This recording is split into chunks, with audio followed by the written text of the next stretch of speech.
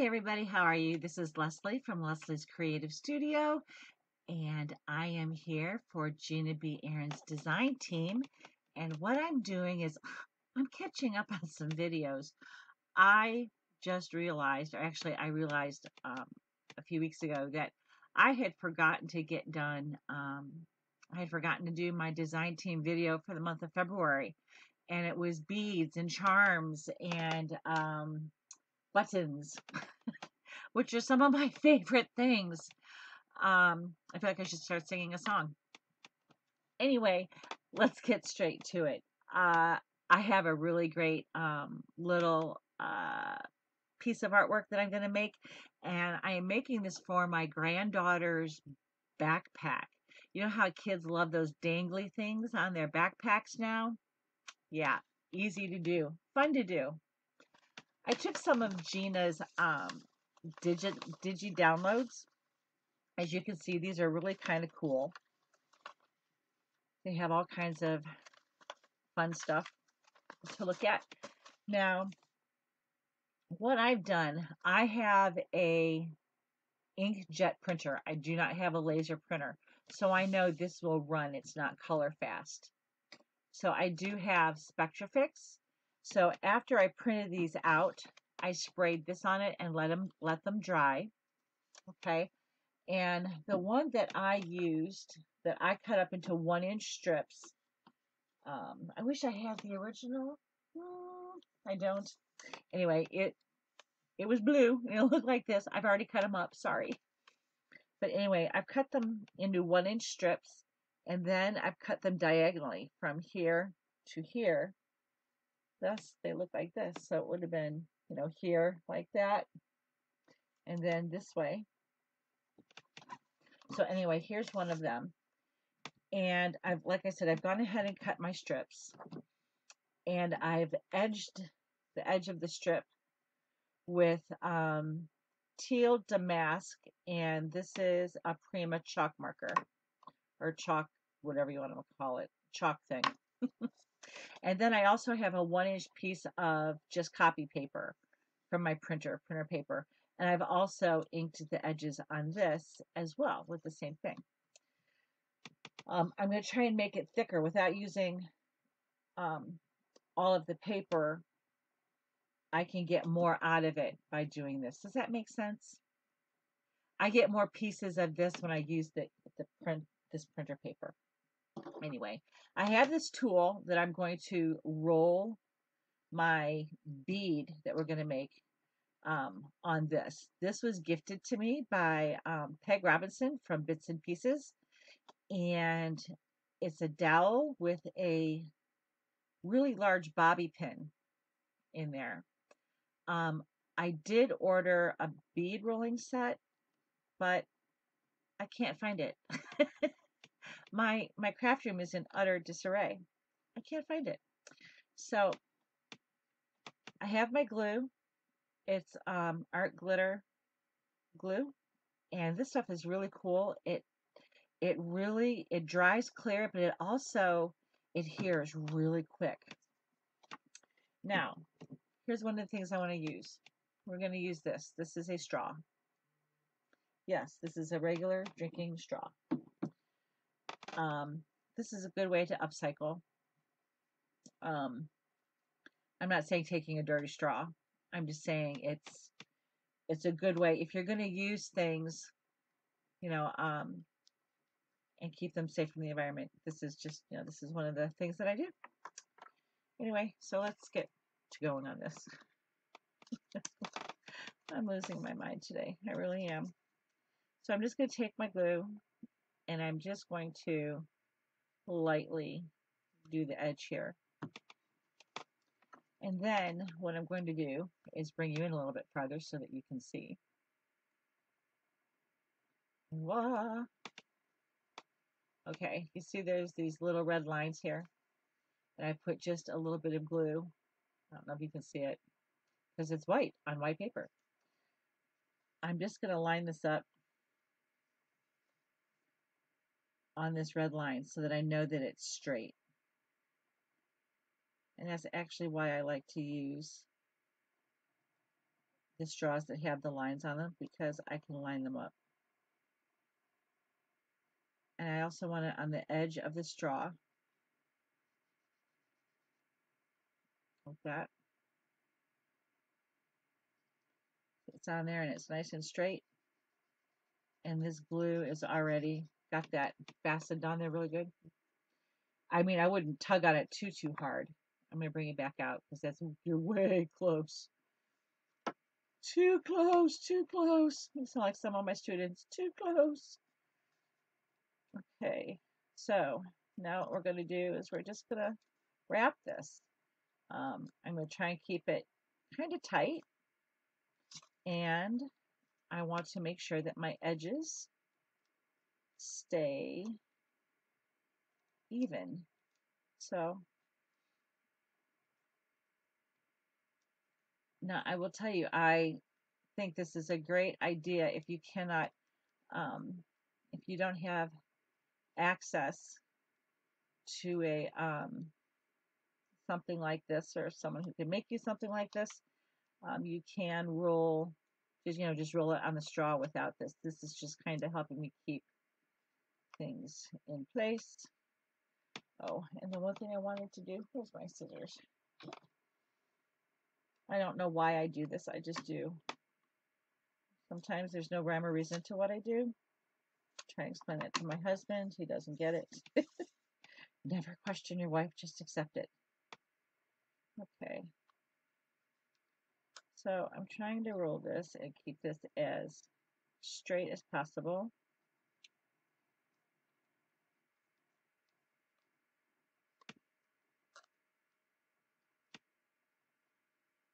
And now I'm just going to glue at the end here.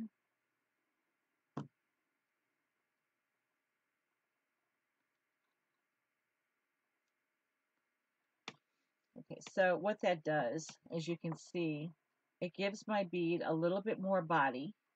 Okay, so I don't have to use as much of this. Okay, so I don't waste this. I can use this on more beads.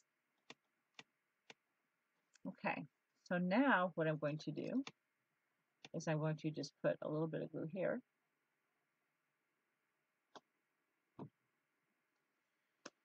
And I'm going to line this up here.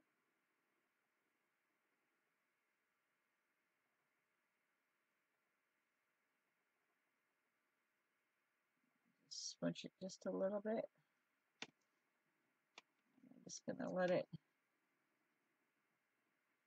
tack on there.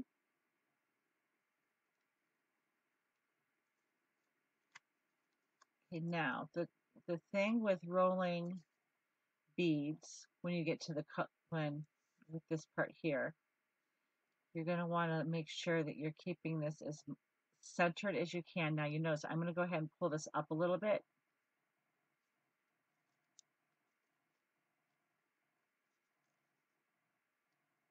This is centered really well, but that's right, I'm going to fix that.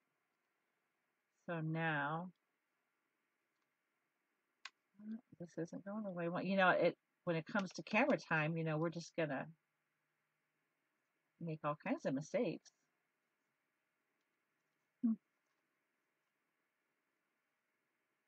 Because the camera's rolling, so why should we do it the right way?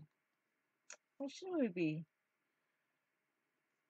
helpful? Here we go. Okay, so as you can see, I'm trying to keep this centered as best I can. Let's see, if you pull it too tight and let go, boom, it unravels.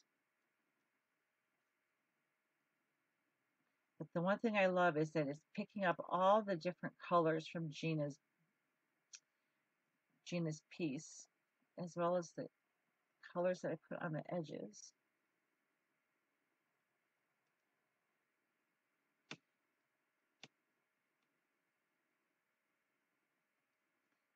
And see, I have that one edge that just is fighting me. Stop fighting me.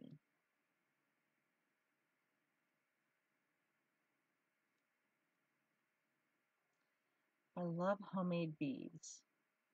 To me, nothing is cooler than a homemade bead. and they're great in your projects, whether you're going to use it as a dangle for a journal, or like I said, this is going to be for my granddaughter to put on her backpack. And you know what I do for one, I have to do for the other. So you know I'm going to be doing another one of these because I'll do this for one granddaughter, and the other granddaughter will say, "But Grandma, me too, please, me too." And of course, Grandma will say, "Okay, okay, okay." So I'm going to take this off.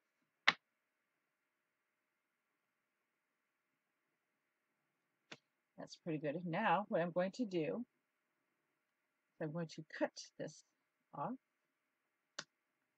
just as such, just like that. Now, the purpose of using the straw is because it gives the bead a solid base. It's not it's a little bit sturdier than if I didn't use something. And I'll be really honest with you. I did purchase some of these paper straws that are eco-friendly to use, and I have not tried them yet, but I will say this. This for 50 straws was $4. Okay. So my husband came home and says, "Hey babe, were you looking for some straws?" And I said, "Yeah." He goes, "Hey, I bought you some." This is 75 cents. You know how many beads I can make out of that? That's a lot of dangles for a journal. That's a lot of dangles for for book bags. Right. So we have this done. All right. So just to kind of check the edges here, I'm just gonna kind of go over this a little bit, make sure I've got it real good. Make sure those edges are nice and tealy colored. Okay. Now, there's something else we're going to do to this, and I need to get set up. So, I'll be right back. Hi, I'm back. Did you miss me? Okay, I'm going to take some resin. And this is UV resin. And look, I have these beautiful blue gloves on. And I just want a smidge. I don't need a lot, just a smidge. Here's my lid. Okay. Now, I have taken my bead and put it back on this stick again here. I just kind of wiggled it on there to the thicker part so it doesn't move. And yes, I'm going to take my finger.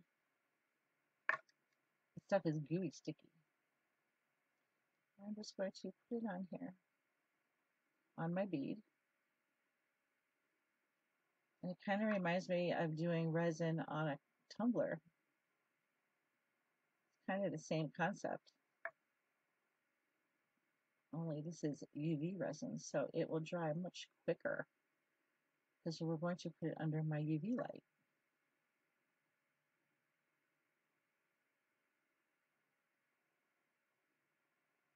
All right, so I'm just going to rub my finger all over this to make sure that it's all nice and covered. It's pretty covered to me. Make sure it's not dripping anywhere.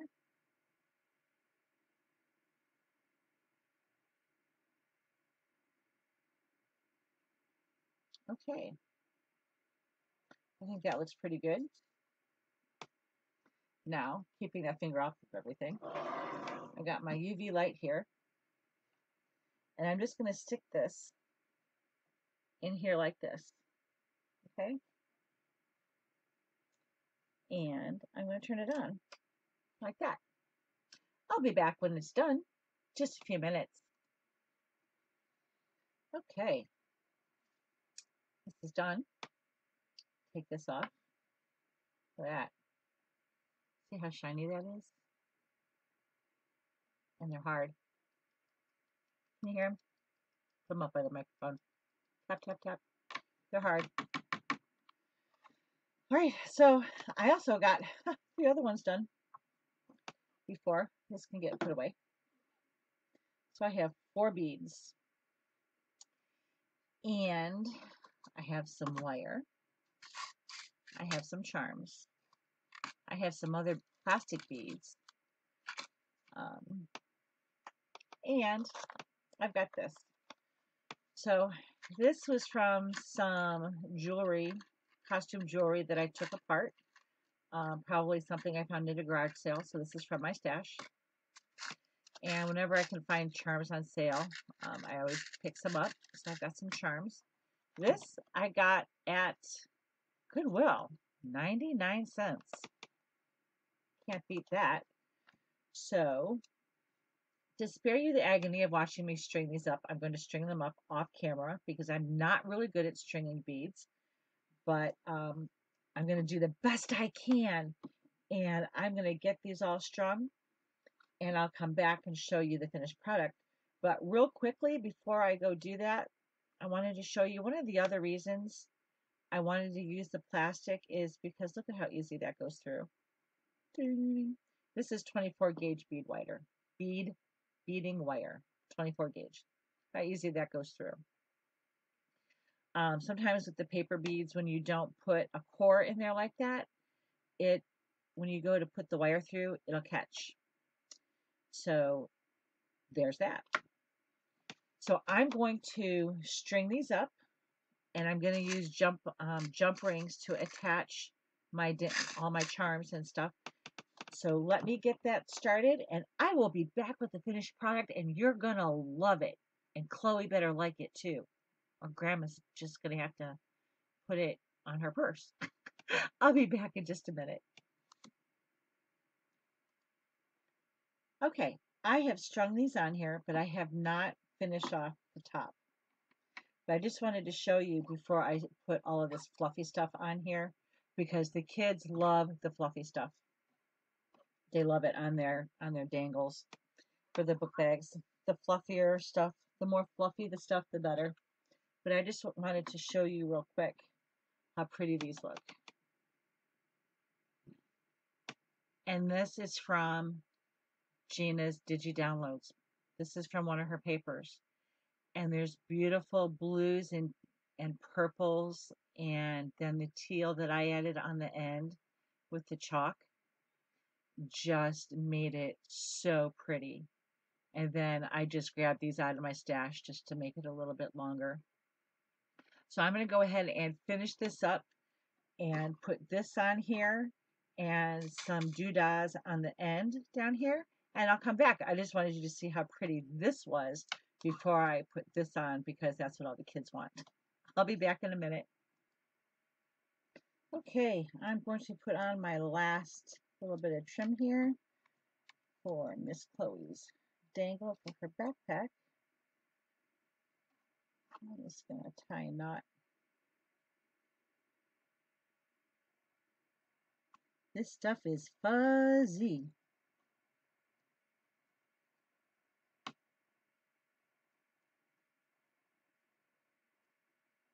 There we go.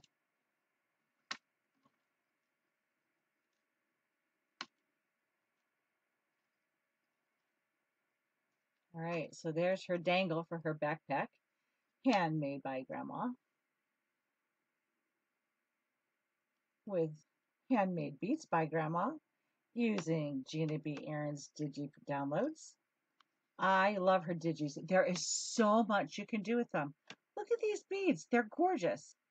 And I've made this into a beautiful dangle. I added a claw clasp right here. It's called a lobster claw. And then down here on the dangles, you can see the charms I added on the end. I added a little seahorse and a little fishy and a I love you, and then a little heart. Because I believe her new backpack is a mermaid backpack, if I'm not mistaken. And I will try and get a picture of Chloe with her new backpack and her new dangle for her backpack on here. So there that is. Didn't that just turn out adorable? Just adorable. Adorbs. Absolutely adorable. So quick and easy and fun. Just took, one evening. Not really that long. So there it is. Well, I hope you enjoyed my process. I hope that it inspires you to do something creative. I love to make things for people in my family, especially for my granddaughters, because they really, really appreciate it. And actually, they really enjoy creating with me, um, which makes this grandma very happy, especially when my granddaughter is asked at school what she wants to be when she grows up, and she says, I want to be an artist. It makes this grandma very, very happy. So, anyway, um, oops, here's my project. I hope you enjoyed it. I hope it made you inspired to do something creative. So, on that note, I'm going to end this here. It's so cool. All right, I'm ending it here, I promise. All right, everybody, have a really great night. And as always, be nice. It's really not that difficult. Bye bye.